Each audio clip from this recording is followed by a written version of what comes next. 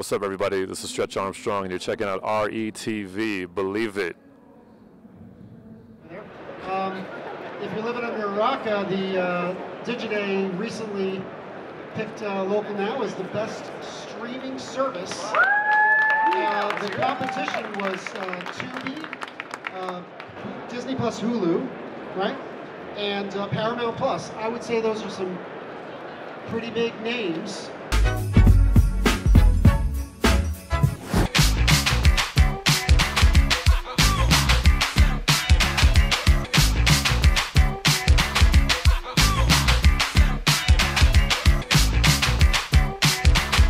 So I think what makes this conference in particular important to this industry is it is a flashpoint of all of the stuff. It's almost like a core sample of the industry and the technology in the industry and state of the art this and that. And you can, if you're in my talk, we were talking about building a home studio.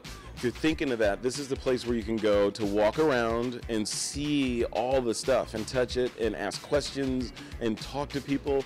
I told my staff, my ego is too big to do anything small. If CBS has 14, you better figure out how to get 104. So The owned and operated. Right. But whatever you had, I always ask my guys to do a 0. So that was number one, because the one thing I know I can get in trouble is if I let anybody be bigger than us. My job is to make sure no one's bigger than us or better than us. If we are the best and we're the biggest, then we will always survive. When you love what you do, you're just focused on doing what you love. So I never had those thoughts of shutting down or going away, which is how do you win? How do you stay afloat? Keep bobbing and weaving.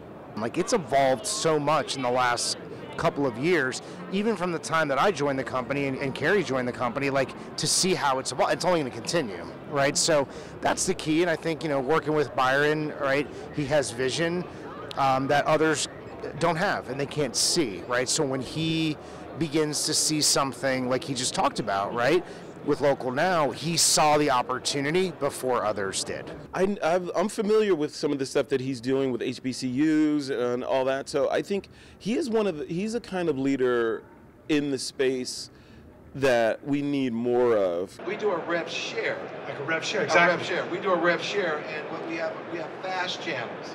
And Carrie, how many fast channels we have now? So for the Local Now streaming channels, we actually own those. So those are all ours. For the fast channels on Local Now, it really depends. We have our own Local Now O&O channels where we provide those. I have a team in-house that actually does those. And then we have a number of other channels, local and national channels that we have as well. And we share the revenue on those.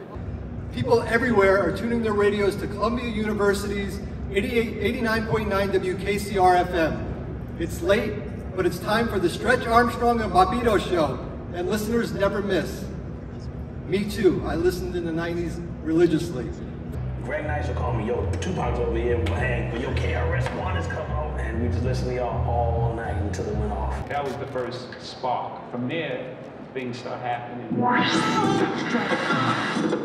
Oh yeah, but it's in some stores, but once we lock this distribution thing down, it's gonna be in all stores. Okay. Yeah, just got that pick of the week. Oh, what they And I'm here in Vegas on behalf of me and Bobbito at the NAB, National Association of Broadcasters Hall of Fame induction.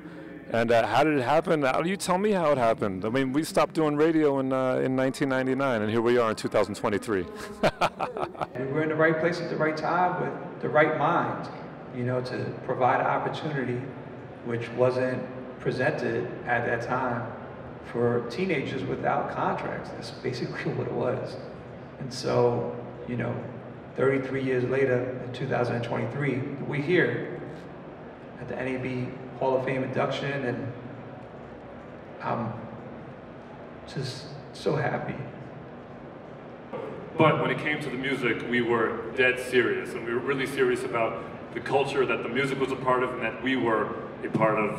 And that is the culture that, of course, is celebrating its 50th birthday this year, hip-hop.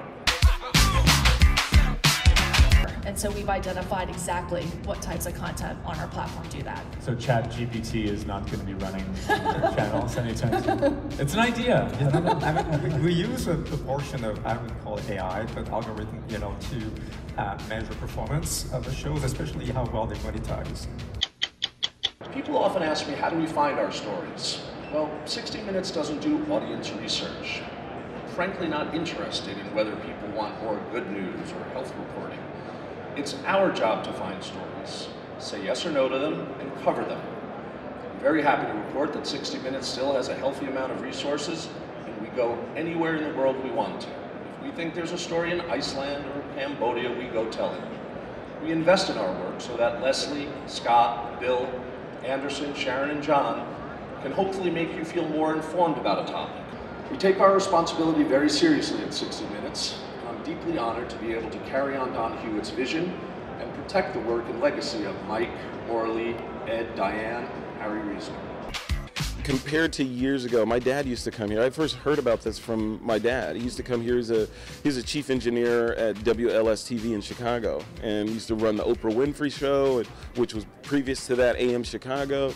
And this was the show they all came to, right? It was this show where they came to get new ideas about building the studio. And, you know, I remember he came one time, and then about a year or so later, or within that year, they had started the move to switching to robotic cameras based on what he learned here.